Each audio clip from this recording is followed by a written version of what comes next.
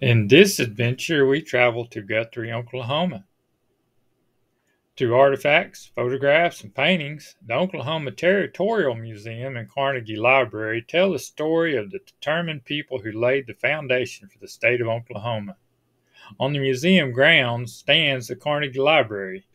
Preserved by the Oklahoma Historical Society, the library and the museum serve as a visible link between Oklahoma's turbulent territorial period and the present. The Carnegie Library, built in 1902, was initially constructed with a grant from the Carnegie Foundation. On November 16, 1907, statehood ceremonies were held on its steps with great fanfare.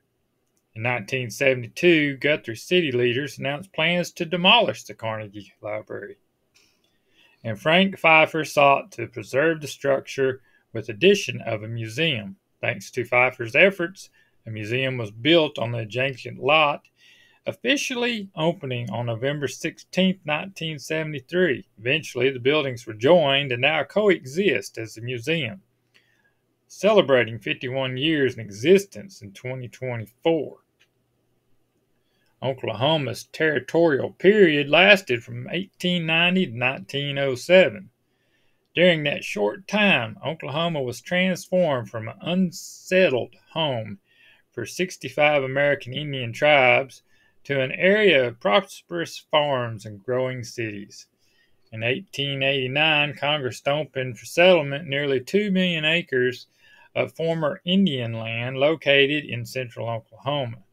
At noon on April 22, 1889, the day of the opening, thousands of hopeful land seekers rushed in to stake a claim.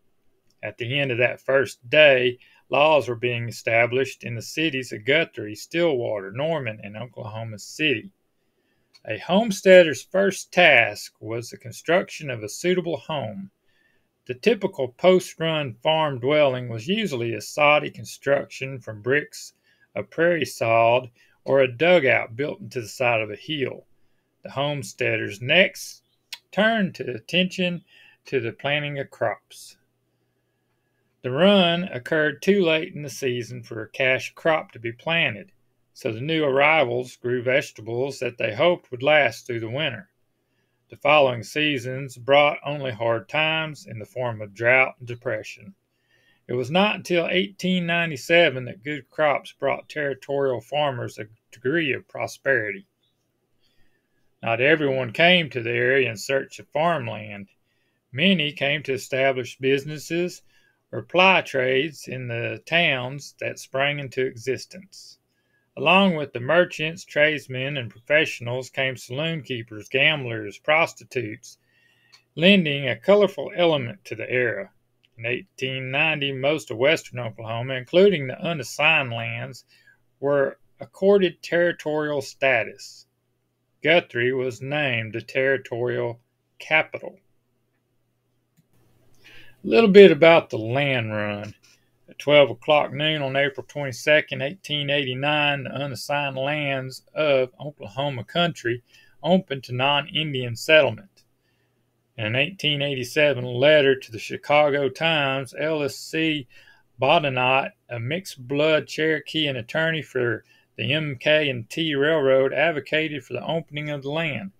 Boomers, led by David Payne and William Couch, attempted to settle the land 16 times before the opening. Their allies in Congress presented 33 bills to open the land. The Springer Amendment, a rider attached to the Indian Appropriations Bill, permitted the opening of the lands. On March 23, 1889, President Benjamin Harrison set the time of the opening for noon, April 22nd. An estimated 50 to 75,000 people took part in Harrison's horse race. Of these, only 1 in 3 claimed land. A little bit about Guthrie. The Atchison, Topeka, and Santa Fe Railroad originally established Guthrie as a depot in March of 1887. Guthrie, along with Kingfisher, was designated as the United States Land Office for the opening of the Unassigned Lands. Town sites were limited to 320 acres. The 10,000 settlers who descended on Guthrie that first day formed 4 town sites: Guthrie, East Guthrie, West Guthrie, and Capitol Hill. The town sites were combined to form the city of Guthrie on July 17, 1890. The Organic Act of 1890 created the Oklahoma Territory with Guthrie. Its most prominent city as the capital, Guthrie, also acted as the county seat of County Number 1, later called Logan County. On November 16, 1907, Theodore Roosevelt declared Oklahoma a state. In a ceremony on the steps of the Carnegie Library, Mr. Oklahoma symbolically married Miss Indian Territory, forming the 46th state in the Union. Guthrie remained the capital of the new state until a vote of people on June 11, 1910 moved it to Oklahoma City. Today, Guthrie is the largest contiguous urban historic district on the National Register of Historic Places.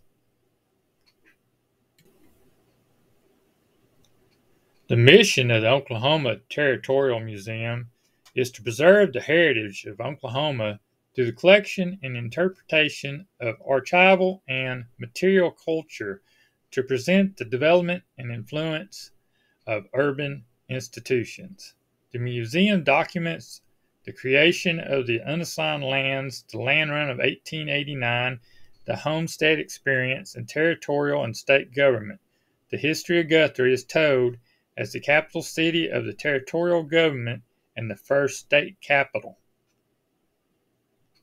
The Carnegie Library mission is to collect and preserve the heritage of Oklahoma through the collection and interpretation of archival and material culture of the Guthrie Carnegie Library that presents the history of and the culture surrounding Carnegie Libraries in Oklahoma's statehood days, the city of Guthrie, Excelsior Library, and the Oklahoma Preservation Movement.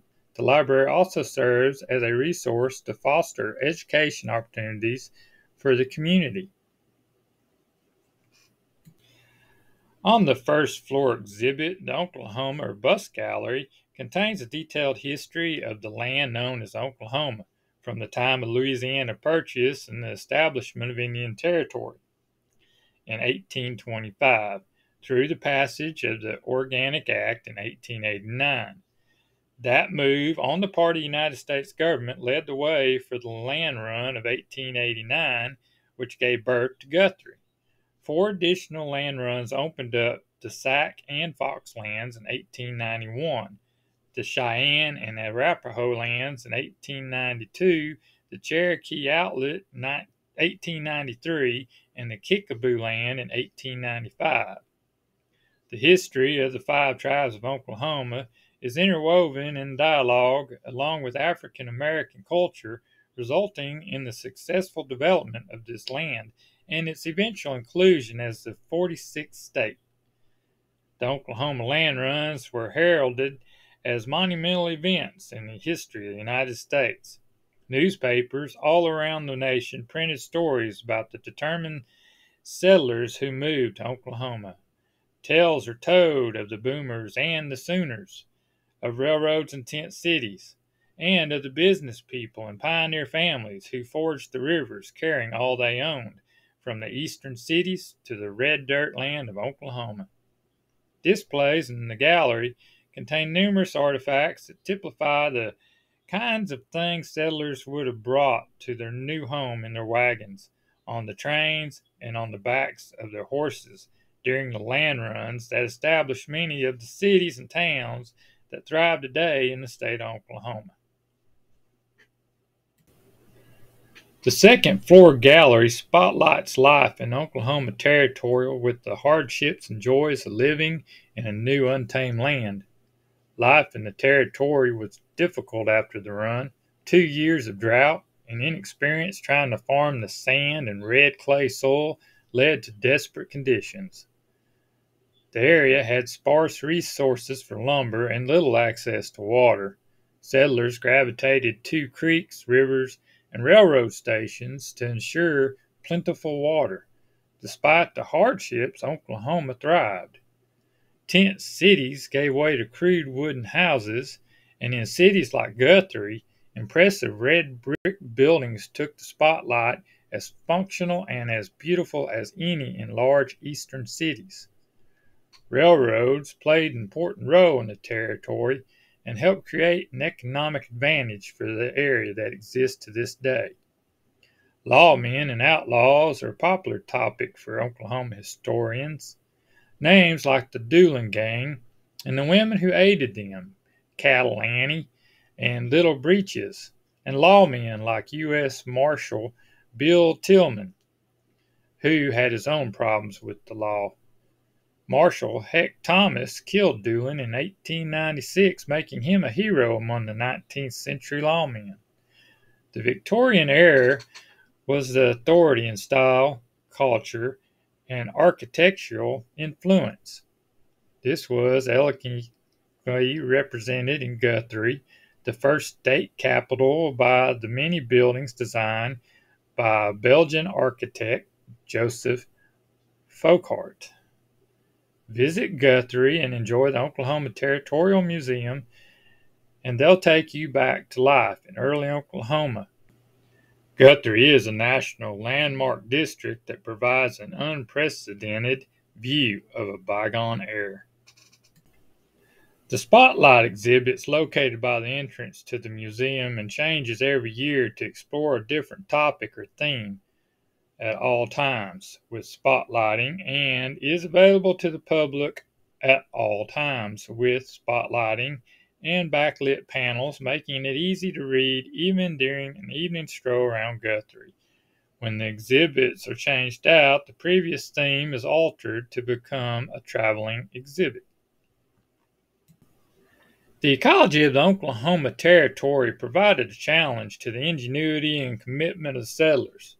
With familiar building materials unavailable, settlers were forced to make do with what was available. While some settlers imported milled lumber to build houses, many more built shelters by digging out a hillside or constructing homes made of sod. Access to essentials such as water, proximity to a market center, arable land for crops, and grazing land were important considerations in deciding the ultimate location to settle. An average family succeeded on the Great Plains by devoting 60% of their land to crop production. The original 160-acre claim slowly grew larger as some bought up land abandoned by unsuccessful settlers. Farmers took cues from the natural vegetation to determine which crops could be successful in specific locations. Orchards of nut and fruit trees sprang up in areas where the cross timbers thrived and in close proximity to rivers. Despite a few high-yield seasons, the majority of orchards failed as the climate naturally shifted into a drought cycle. The 19th century medical profession was weak and divided. It yielded insecure incomes, low social status, and no ability to control quality of care or education level of practitioners. As the 20th century dawned, the medical, pharmaceutical, and retail drugstore industries were busy drafting the anatomy of today's medicine. Many lives were lost to disease, in addition in the desperate search for effective medical treatments. Many patients fell victim to fraud because in rural areas, legitimate medical treatments were difficult to identify and hard to access, leaving many to rely on traveling medical shows and salesmen hawking questionable remedies. According to Victorian-era rules of society, manners were the most valuable asset a woman could possess, and the only thing appropriate for public display. Amiable women were organizers and refiners of elegant society where worthy men strived to impress. However, the turn of the century provided opportunities for women to expand or reject social norms. A gentle woman will be as courteous to a stranger as she will be towards her servants, parents, or children. She will observe all the details politeness demands. She must be amiable, pleasing, attractive, friendly, and loving. A proper lady will be well-mannered and thoughtful of others. She must always be ready with a pleasing smile or kind word. She must be generous and wise, which demands a never-ending education. Quote from the Lady Book of Etiquette in 1890. Clothing was always been a way to illustrate social standing, affected by one's political views. Corsets have been a staple of feminine dress for centuries. They created diverse silhouettes and held positive meaning for women, such as status, self-discipline, beauty, sexuality, and their production opened a manufacturing niche for women. However, periods in history saw them decline in popularity because of political movements and change from industrialization. Activities used corsets to illustrate hardships as a symbol of a woman's constricted social position and a device to control their bodies. Corsets quickly fell out of favor within 5 years of World War I, with the expansion of women's roles and growing women's libertarian sentiment, but their lasting effect is still evident, having shaped beauty ideas as they shaped the physical female body. What started as a simple railroad station exploded into a bustling city in April 22nd, 1889. The throng of people staking claims necessitated the creation of 4 townships to accommodate the demand for town lots. By the next evening, mounds of lumber littered the landscape and wooden skeletons erupted from the red dirt. Within months, brick and stone structures marked Guthrie's emergencies as a city of leaders and pioneers. Today, the ornamental buildings continue to reinforce Guthrie's role as a distinctive entity in Oklahoma's story. As with any long, fulfilling life of the city, some buildings survived and some were lost. While you're visiting the museum, you're going to learn about Elmer McCurdy. On October 4th, 1911, Elmer McCurdy and 2 other men flagged down the MK&T number 29 train outside Atchison, Oklahoma, expecting to find 400,000 Osage Indian royalty payment. The robbers rifled the mail, turned over seat cushions, drank a keg of beer, and forced the crew to open the safe. They escaped with $46 and 2 bottles of whiskey. They had stopped the wrong train. 3 days later, a posse consisting of Stringer Fenton and his brother Bob and Dick Wallace cornered McCurdy in a hayloft in Osage Hills. After an hour-long gun battle, McCurdy lay dead. A bullet from Stringer's Luger automatic pistol passed through his right chest and lodged in his left pelvis. In addition, a pellet from Wallace's shotgun struck him in the neck. Fenton transported McCurdy to the funeral home of Joseph Johnson in Pawhuska. Johnson embalmed McCurdy and stored him in the back room. As the years passed, McCurdy's body mummified. Johnson stood him in a corner for the curious to see. In 1916, 2 men, one claiming to be McCurdy's brother, arrived to fulfill their mother's dying wish and bring him home. Johnson unwittingly released the body to the men, who were actually representatives of the great Patterson shows. Within a week, McCurdy began a 60-year career as a sideshow attraction. In December 1976, while filming an episode of the hit television show The $6 Million Man, entitled The Carnival of Spies, at the New Pike Amusement Park in Long Beach, California, Chris Haynes grabbed the arm of a mannequin hanging by a noose in the laughed-in-the-dark funhouse. The arm broke off in his hands, revealing a bone. Hayes and other crew members, through close observation of the unclad body, determined it to be that of a human male. Deputy Medical Examiner Dr. Joseph Coy confirmed the body to be mummified human remains and performed an autopsy on December 9th. Dr. Coy found a gunshot wound entering below the right nipple and traveling downward from left to right. A .32 caliber gas check was found lodged in the mummy's pelvic muscle. Tests also revealed high levels of arsenic. The search for the mummy's identity made national news. At the urging of other members of Indian Territory Posse of Oklahoma Westerners, Oklahoma Territorial Museum Director Fred Oates became involved, along with L.A. County Coroner Dr. Thomas Noguchi and forensic anthropologist Dr. Clyde Snow. The mummy was identified as the remains of the outlaw Elmer McCurdy. Fred Oates took the lead in returning the mummy to Oklahoma for burial. McCurdy rests at Summit View Cemetery in Guthrie, Oklahoma, while Stinger Fenton is buried in Madera, California.